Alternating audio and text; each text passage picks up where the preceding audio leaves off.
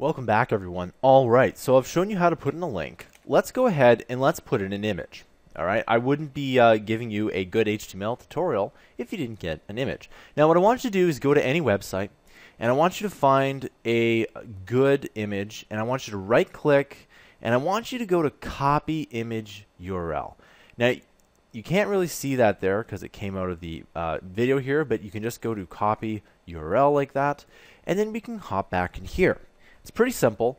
All you have to do is type in img src, which is source, equals, and then two quotes, and then close that off. And all you do is you put in the, you just put it in right there. And as you can see, it works out here. Now this image here is actually quite a bit bigger. And what you can do here is you can actually change the size. So watch this. Right now, the image works the way it works, right? It puts on the screen. We haven't changed anything. We can add a bunch of properties to this. So watch what happens when we put the width. We're going to go to equals and put a couple quotes. And let's say we put 100. That means the width of this image is going to be 100 pixels. If we type in 1,000, you can see that the width is 1,000. Now, obviously, if I take a look at this here, 1,000 stretches out this image, and you can see how it's all blurry. You never, ever want that. I'm just showing this to you for demonstration purpose. And if you want to do, let's say, something like 2,000, right, you can see that it gets even bigger. Let's just go back to about 300, okay? That's very similar to what it is here. Now, you'll notice that if I put the width just like this, it scales the width and the height.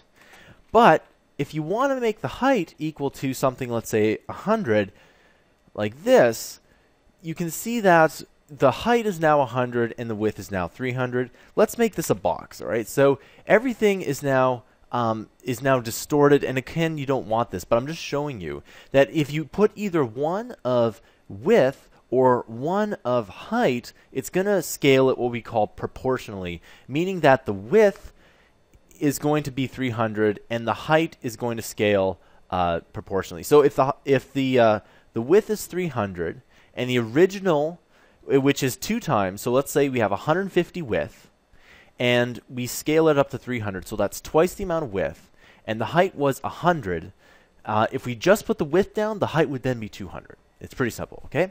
So if you want to go ahead and you can add in different kinds of, you can add in different widths to your image if you want to. However, it's best that you go and make the image to whatever size you need for the website. So if you are in Photoshop or something like that, and you need an image that's 300 by 100, make it 300 by 100.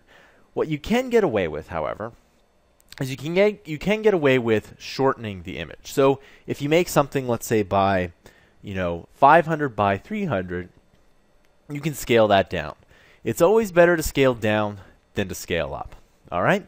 So that's how you add an image. I'll see you guys in the next tutorial.